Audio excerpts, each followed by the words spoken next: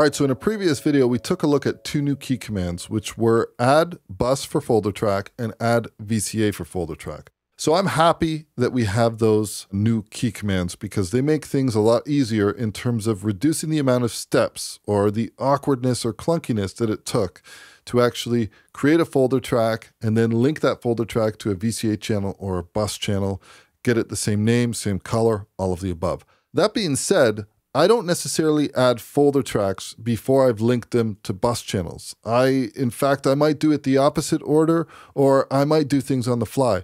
So if we take a look at the current workflow or the workflow previous to version 6.2, the way that I would do it, let's say I have these drum tracks over here. If I wanted to pack these into a folder, I would just right click, pack folder.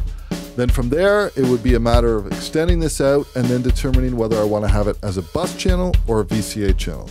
And then from there, maybe color coding it, renaming it, all of the above. So what I want to do is I want to essentially create a macro that is going to do that same thing. Now, the cool thing about version 6.2 is the macro page got some love. So what I thought we would do is take a look at updating this key command that I use, which is this one right over here, the one where I pack folder right here. And I want to update this to more of like a macro workflow that will pack a folder and link it to a bus. Okay, so first things first, we are going to click this little icon, the macros over here, and then we are going to click this cogwheel and we are going to open up the macro organizer.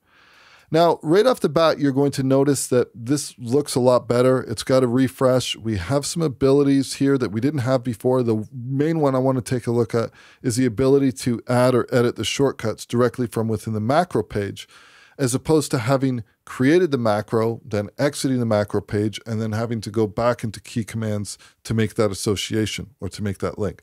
But the first thing we need to do is we need to add an actual macro that does what we want it to do.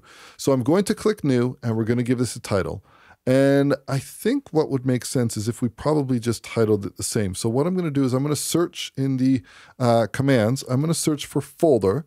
And I'm going to title it exactly this, add bus for folder track. We'll go add bus for folder track.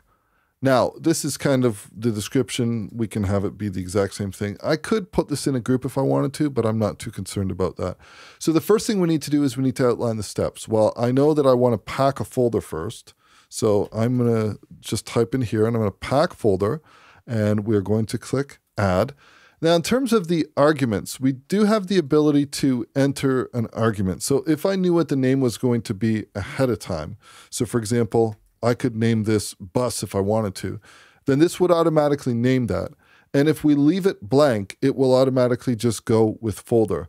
I don't know if I would rather rename something that says bus or folder, but let's just say that I'd rather rename it and if it was automatically called bus. Now, the next step is we need to find that new command that we just got in 6.2, which is add bus for folder track. We will now add this. And then that's pretty much all we need to do over here. We have pack folder and then add bus for folder track. Now, the folder will automatically be named bus, but this is something that we could actually change later. This is something I do anyways. I will just add a bus for selected channels and I will immediately double click it to name it. So I'm not too worried about this, but there is probably a way that we could get a rename channel option too. So if I said rename channel, this is something that you could explore doing that. But for now, I'm happy with this exactly as it is. So with all this, add bus for folder track, I'm going to click OK. Now, if you don't know where this is, even though I can see it's right at the top here, then we could search for it. Add bus for folder track, and it's right here. Now, the cool thing is we have the ability to edit the shortcut directly from within here. So I'm going to click shortcuts, and it is automatically selected the appropriate macro, because keep in mind, if I scroll up, this is under the macros.